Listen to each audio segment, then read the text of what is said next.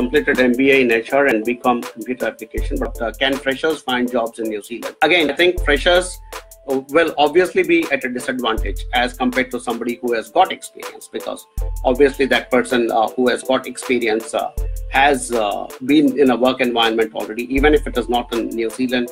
They have a, so obviously it is like if you choose two batsmen, I'm just using a cricket analogy right now.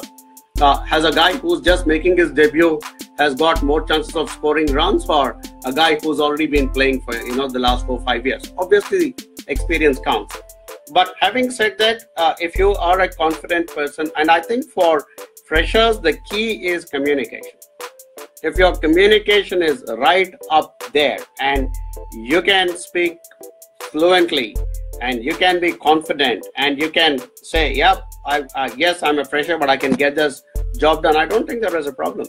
And you have twin kind of a background, and because you've done BCom computer application, so you have some element of computers to you, and you also have completed an MBA in HR. So doing a course in management is good, because what will happen is you could potentially look at getting yourself into a job in something to do with the IT industry because you've done something in computer application, or in the HR industry because you've already done an MBA in HR. And also if you're coming for a generic applied management course, you could become a sales and marketing guy, an admin guy, or various other things. Will it be easy? As I keep saying, it is never going to be easy. It's going to be a very tough challenge. And that's what you need to come prepared for, knowing that it is going to be tough. In fact, some other guy recently wrote to me saying, now you seem to suggest that it is easy to get jobs in New Zealand. I never said that. Nobody in my team says that. It is not going to be an easy affair. Even for people with experience, I don't think it's going to be easy to find jobs in New Zealand, because you're uprooting yourself and coming into a new country, into a new culture. It's going to take some time for those roots to settle down first. And then you can go around, start looking for jobs. So we'll never ever say it is easy.